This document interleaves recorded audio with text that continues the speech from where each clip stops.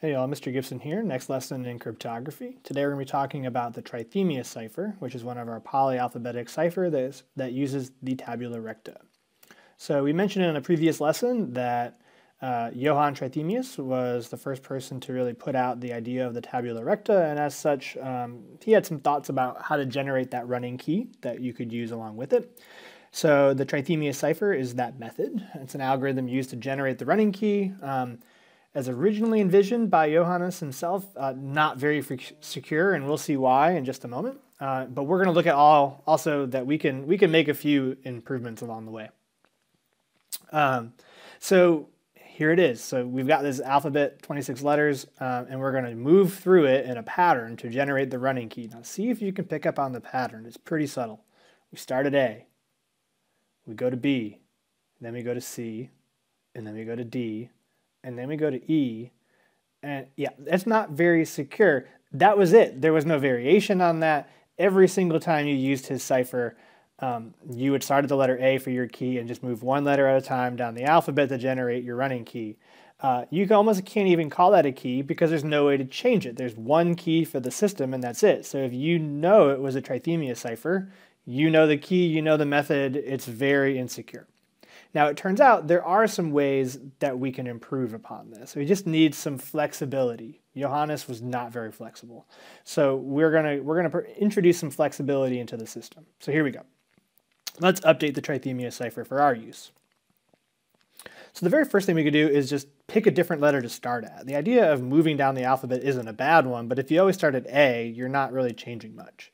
So here's a situation where we start at the letter H and we move one letter to the right. We'll call that our offset. You could describe that either numerically with a number, or you can just straight up specify, I'm starting at the letter H. And that acts as your key. So the fact that you could start at 26 different letters to start your running key means there's 26 possibilities here. So the security at this point is about on par as a Caesar cipher, right? Our Caesar cipher had 26 possible keys. This has 26 possible keys. It would be a little bit harder if you were to actually look at the output of your ciphertext and analyze that for frequency analysis. It would do a better job disguising it. So if somebody wasn't maybe sure on the cipher that was used, they would look at the bar chart of a ciphertext created with this Trithemius cipher, and it would not look like Caesar. So that might be a good way to kind of throw somebody off.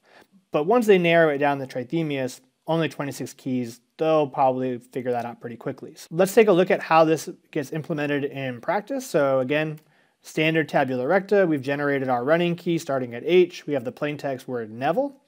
And we work through the exact same way with our tabula recta, nothing different. We move down the line, find the row, find the column, find the intersection, or mathematically convert the key and the plaintext to numbers, add and mod by 26. Nothing new here. All right, let's update the Trithemius once more. So in addition to saying where we're going to start generating the running key, we can talk about how far we want to step to get to the next letter in the running key. So in this example, we have an offset of 18, so we're starting at the letter S, and we're going to move forward by 3 every time that we move down the alphabet. So we start at S, and then we move 3 spots to the right to get to V, 3 spots to the right to get to Y, 3 spots to the right to get to B, wrapping around, 3 spots to the right to get to E, and so on. We just keep going, wrapping around, creating our new running key. Now, the reason why that's really powerful is you've got 25 options on how to step forward. You could step 1 spot, 2 spot, 3 spot, all the way up to 25 spots. 26 spots would not be valid because that would just put you right back at the letter S. So we could say that we've got 1 through 25 or 25 options combined with the 26 options on where to start.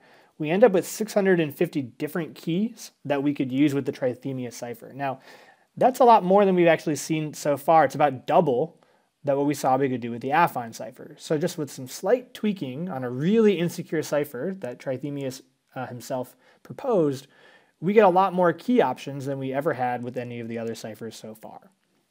And we're going to see that's going to be a long-time goal of this course, is to keep finding tweaks on ciphers to increase the number of possible keys, because that makes the likelihood of being successful on a brute force attack, or even using chi-squared scoring in an automated way, it really reduces how likely it is that that's going to let somebody crack the message. So there's our Trithemius cipher. You now know a few ways to generate that running key in collaboration with your tabula recta. We're off to a good start here on disguising our letter frequencies by using a polyalphabetic cipher, and we're doing that in a pretty easy to implement by hand way, and we'll soon start to think about how can we use the computer to speed this up even further. Thanks for watching. We'll catch you in the next one.